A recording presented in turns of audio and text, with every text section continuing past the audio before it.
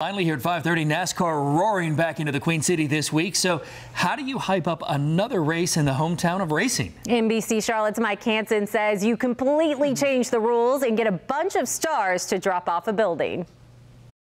This is true NASCAR excitement. A parade unlike any other riding through uptown Charlotte today. I'm hoping that since you're with me, we won't get a ticket.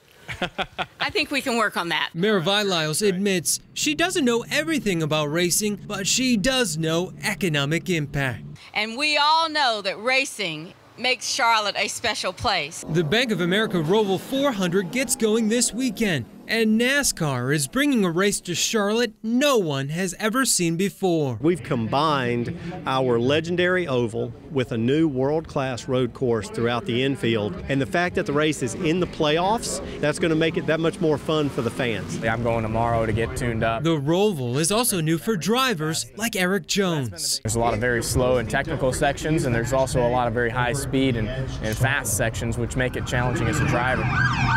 After a few laps around uptown, it was time to go over the edge. Stars of the sport rappelling down this building to raise money for children in need. Well, it makes me feel really good knowing that we've already raised $170,000 and it's climbing. Hall of Fame racer Rusty Wallace knows thrills, and this was one of them. You know, the most nerve-wracking thing is when you're at the very top and they get you all hooked up and they tell you to put your feet against the building and lean back and trust in everything. New ways to hype up the fall race, driving excitement to new heights.